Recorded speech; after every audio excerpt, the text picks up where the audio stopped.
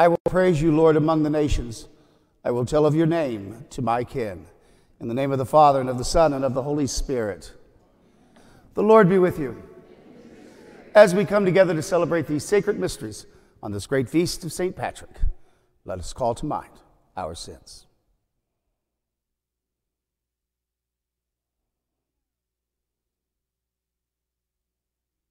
Lord Jesus, you came to call sinners. Lord, have mercy. Christ Jesus, you heal the contrite. Christ, have mercy.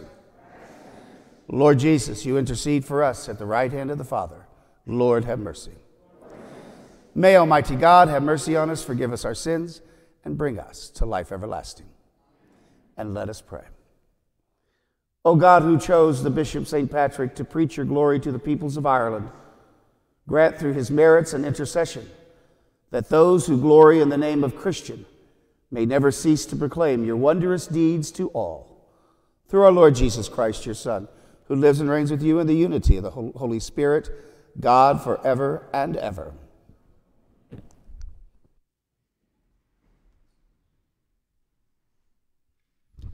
A reading from the first letter of St. Peter. Beloved, be serious and sober-minded, so that you will be able to pray. Above all, let your love for one another be intense, because love covers a multitude of sins. Be hospitable and to one another without complaining. As each one has received a gift, use it to serve one another, as good stewards of God's varied grace. Whoever preaches, let it be with the words of God. Whoever serves, let it be with the strength that God supplies, so that in all things God may be glorified through Jesus Christ, to whom belong glory and dominion forever and ever. Amen. The word of the Lord.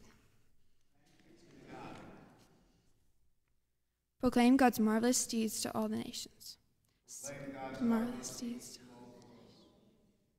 Sing to the Lord a new song. Sing to the Lord, all you lands. Sing to the Lord, bless his name. Proclaim God's marvelous deeds to all the nations. Announce his salvation day after day. Tell his glory among the nations, among all peoples his wondrous deeds. Proclaim God's marvelous deeds to all the nations. Give to the Lord, you families of nations. Give to the Lord glory and praise. Give to the Lord the glory due his name. Proclaim God's marvelous deeds to all the nations. Say among the nations, the Lord is king. He has made the world firm, not to be moved. He governs the peoples with equity. Proclaim God's marvelous deeds to all the nations.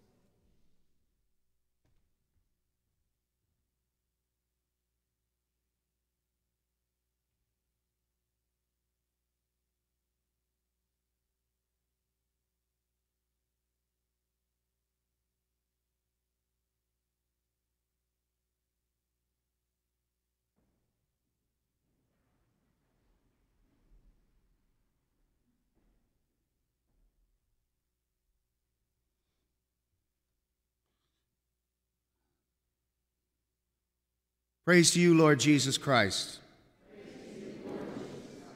I give you a new commandment. Love one another as I have loved you.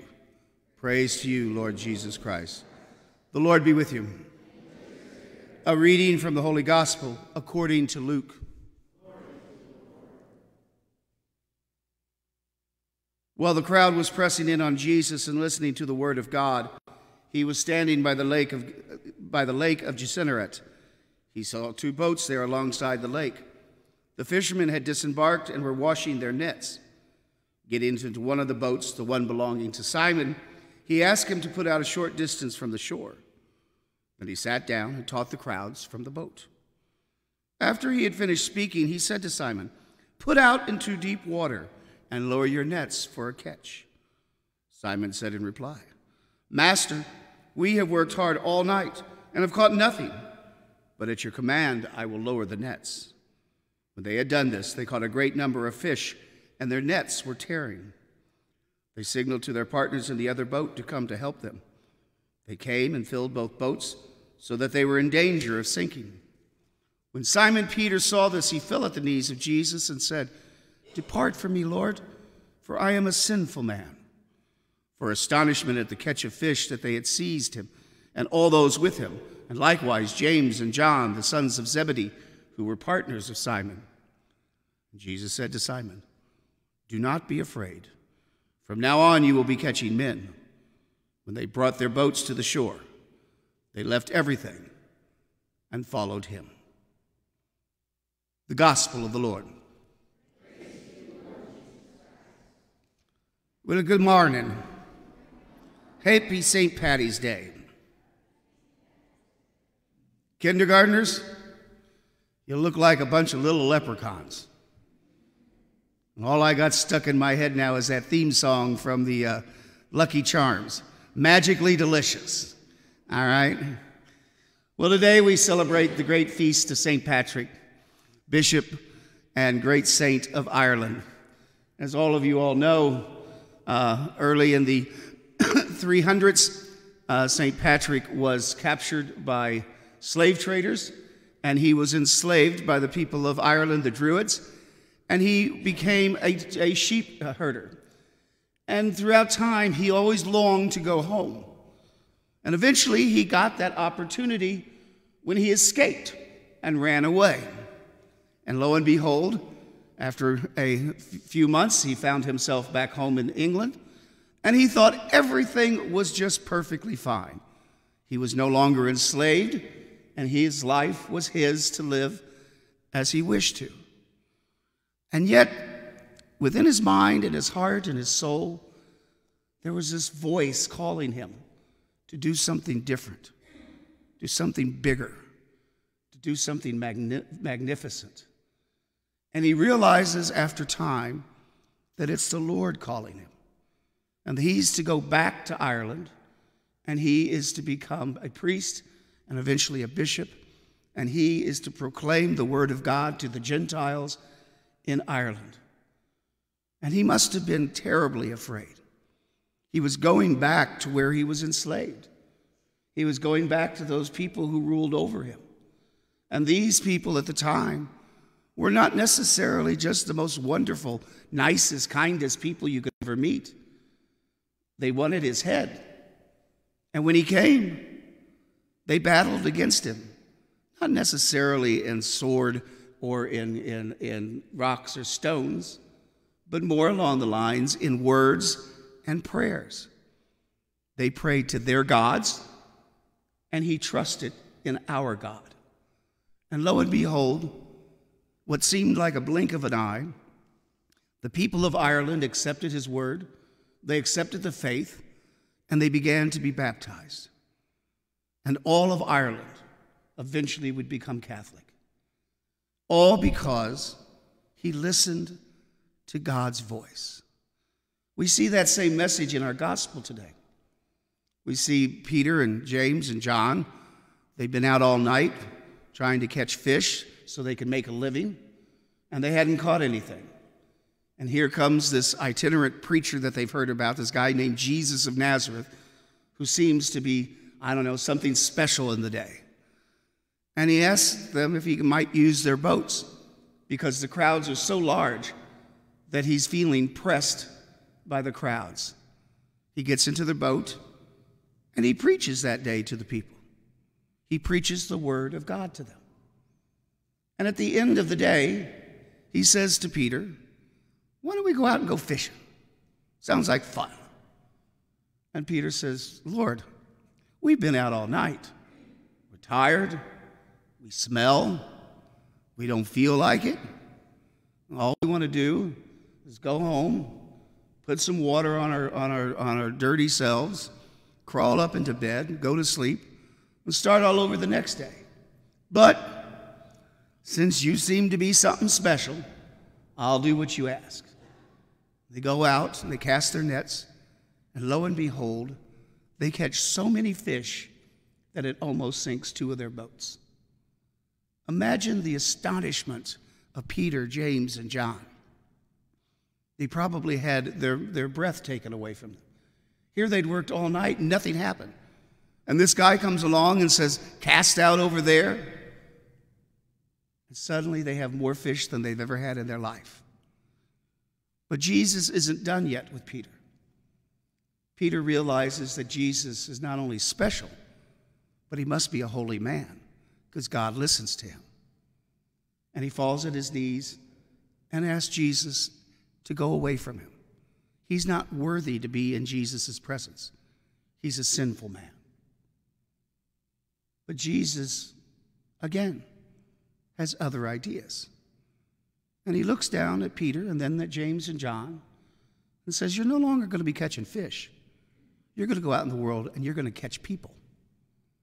And their lives changed because they heard and they listened and then they acted. And that's the message for all of us today on this great feast of St. Patrick. The mission of St. Patrick, the mission of Jesus, the mission of the church is never finished. It's never over. There are people out in the world who still crave to hear that voice of God preached to them. There are people out in the world who've even had it preached to them and haven't accepted it. And we need to try again. There are people who have heard the word, have accepted it, but because of their faults and failures, have turned away from him. And kids, that's where you and I and all the people gathered here in church and all the people who are watching online, that's where we come in. Because we come here, we listen to God's word. We hear him touch our hearts. We hear him enliven our souls and open our minds to the gospel. But it's not just for us. This is a great gift that's been given to us and that is being given to us each and every day. But we have to be able to share that. We have to be willing to share that. And so that's where Jesus and I and Deacon John and Mr. Alber and your teachers all want you to go out into the world, sometimes in the classroom, sometimes on the playground, sometimes in your own home, sometimes with your friends, sometimes with your family.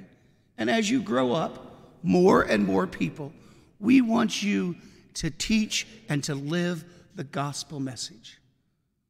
That there is a God who loves you. That there's a God who died for you. That there is a God who was raised from the dead for you. There is a God who sits at the right hand of the Father and intercedes for you. There's a God who watches over you and guides your every step. And just as the apostles had to go out into the deep, which means, kids, it wasn't a nice little calm lake that they were sitting on. It wasn't like they were only up to water to their knees. If the boat had capsized, they would have been lost. And yet, they trusted in Jesus. They put their faith in our Lord. And not only did he protect them, but he rewarded them, not just with the fish of the day, but with his mission, with his faith, with his love, and most of all with the gospel. And they persevered. Whether it was Peter, James, John, whether it's St. Patrick, whether it's St. Cyril of Jerusalem tomorrow, St. Joseph on Friday, or any of the great saints, male, female, it makes no difference. They listened, they heard, and they did. That's the message for us today. We have to listen. We have to hear. But most importantly, we have to do it. We have to live the gospel by loving God with all our heart, with all our soul, with all our mind, and to love our neighbor as ourselves. We can change hearts, open eyes, and bring people to Christ more by what we do than what we say. So today, kids, tomorrow, kids, every day of your life, remember, you have a mission. You are a missionary for Christ. Wherever you go, whatever you do, you are an ambassador for the living God. What a great and wonderful challenge each of us has been given. And sometimes it can be a little scary. But as you've heard Father say time and time again, that's when you take a deep breath, you say a little prayer to the Holy Spirit, and you do your best. That's all God ever asks of us, is to believe in him, to trust him, to love him, and to work for him. All for the glory of God and the salvation of souls.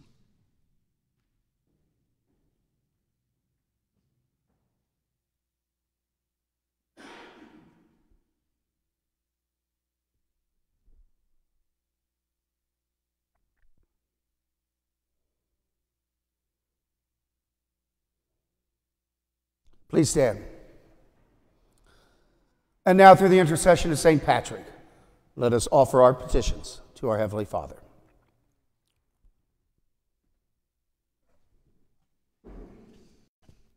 That the grace, the love found in sacraments of the Church may help all of us draw closer to the astounding mercy of God's love. Let us pray to the Lord. Lord, hear our prayer. That those who lead nations may be guided in all their duties by Christ, who glorified God in all things. Let us pray to the Lord. Lord, hear our prayer.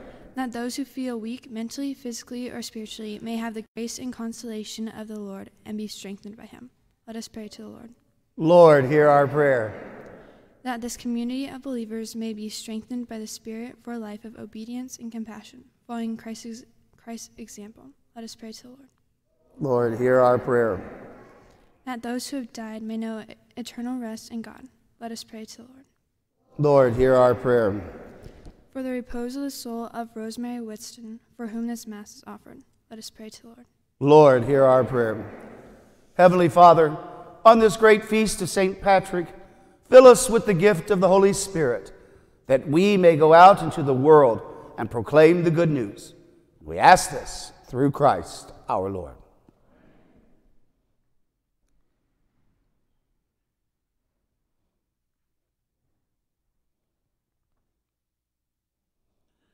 Blessed are you, Lord God of all creation, for through your goodness we have received the bread we offer you. Fruit of the earth and work of human hands, become for us the bread of life.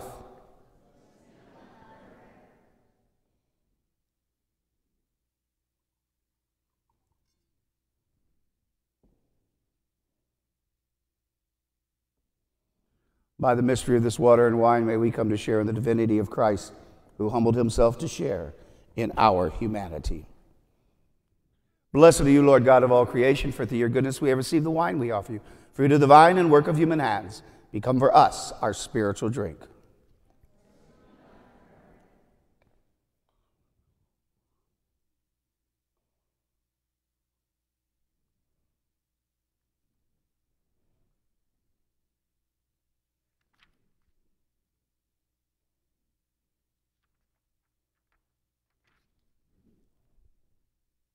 Lord, wash away my iniquity and cleanse me of my sins.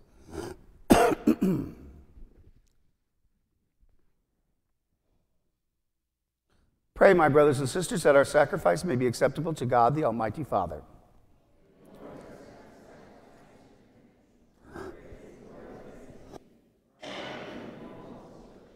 Look upon the sacrificial gifts we offer, Almighty God, on the great feast day of Blessed Patrick, and grant that we who celebrate the mysteries of the Lord's Passion may imitate what we now do through Christ our Lord.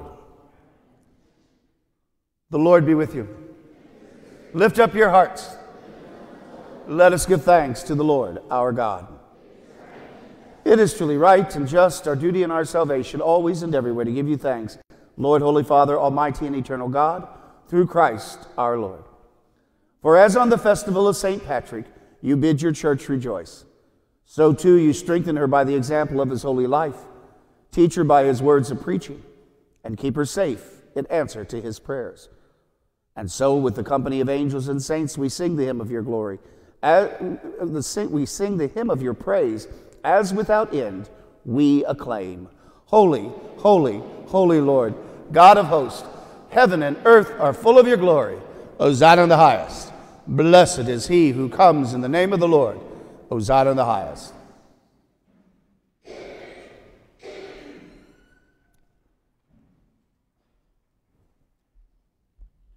You are indeed holy, O Lord, and all you have created rightly gives you praise. For through your Son, our Lord Jesus Christ, by the power and working of the Holy Spirit, you give life to all things and make them holy. And you never cease to gather a people to yourself, so that from the rising of the sun to its setting, a pure sacrifice may be offered to your name. Therefore, O Lord, we humbly implore you by the same Spirit, graciously make holy these gifts we have brought to you for consecration, that they may become for us the body and blood of your Son, our Lord Jesus Christ, at whose command we celebrate these mysteries. For on the night he was betrayed, he himself took bread, and giving you thanks, he said the blessing, broke the bread, and gave it to his disciples, saying, "Take this, all of you, and eat of it, for this is my body, which will be given up for you."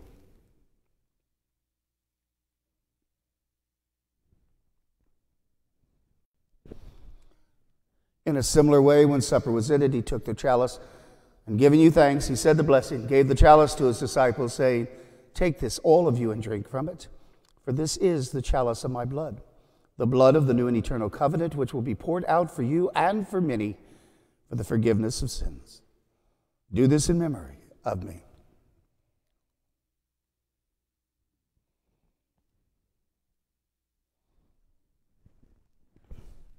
The mystery of faith. When we eat,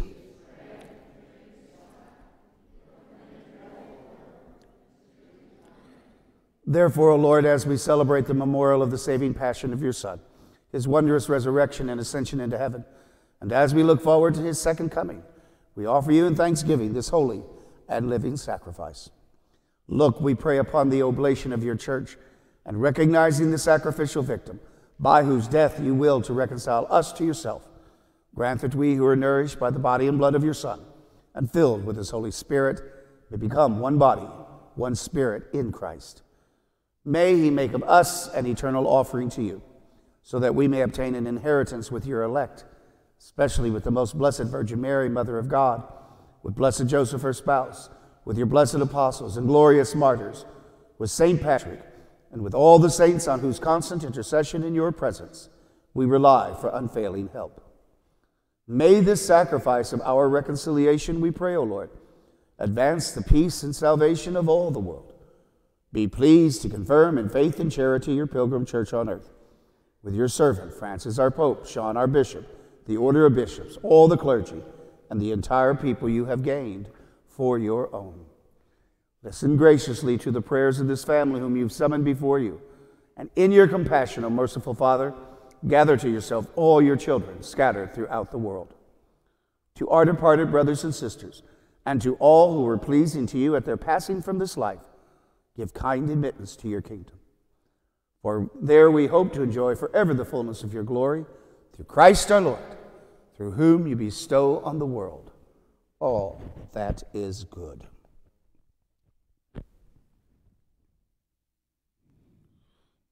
Through him and with him and in him, O God, Almighty Father, in the unity of the Holy Spirit, all glory and honor is yours forever and ever. And now, at the Savior's command, informed by divine teaching, we dare to pray. Our Father, who art in heaven, hallowed be thy name. Thy kingdom come, thy will be done, on earth as it is in heaven. Give us this day our daily bread, and forgive us our trespasses, as we forgive those who trespass against us. And lead us not into temptation, but deliver us from evil. Deliver us, Lord, we pray, from every evil. Graciously grant peace in our days, and by the help of your mercy, we may be always free from sin and safe from all distress, as we await the blessed hope and the coming of our Savior, Jesus Christ. For the kingdom, Lord Jesus Christ, who said to your apostles, "Peace I leave you, my peace I give you," look not on our sins, but on the faith of your church, and graciously grant her peace and unity in accordance with your will, who live and reign forever and ever. The peace of the Lord be with you always. And let us offer each other a sign of peace.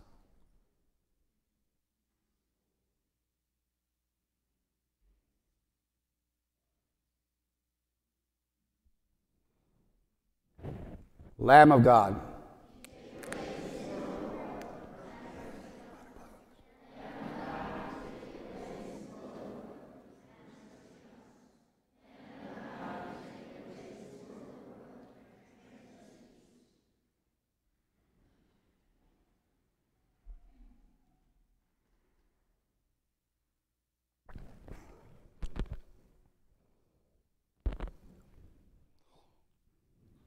Behold the Lamb of God, behold him who takes away the sins of the world. Blessed are those who are called to the supper of the Lamb. Lord, I am not worthy that you should enter under my roof, but only say the word, and my soul shall be healed.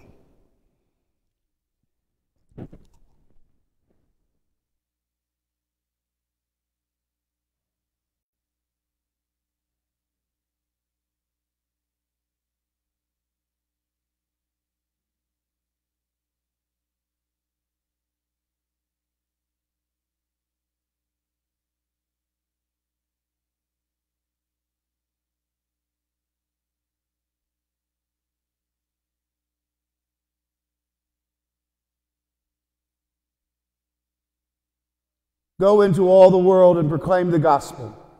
I am with you always, says the Lord.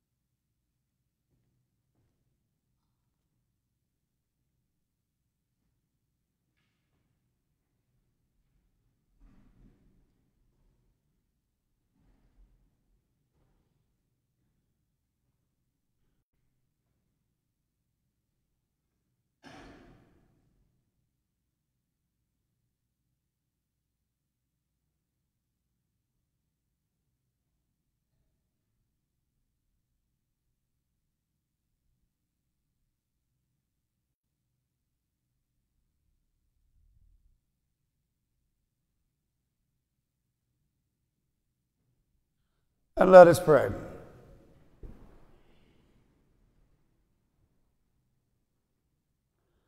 May the sacrament we have received, O Lord our God, nourish in us that faith taught by the preaching of the apostles and kept safe by the labors of Blessed Patrick, through Christ our Lord. All right, everybody, have a great day, and we'll see you tomorrow. The Lord be with him. May Almighty God bless you, the Father, the Son, and the Holy Spirit. The Mass is ended. Go forth and be heralds of the gospel.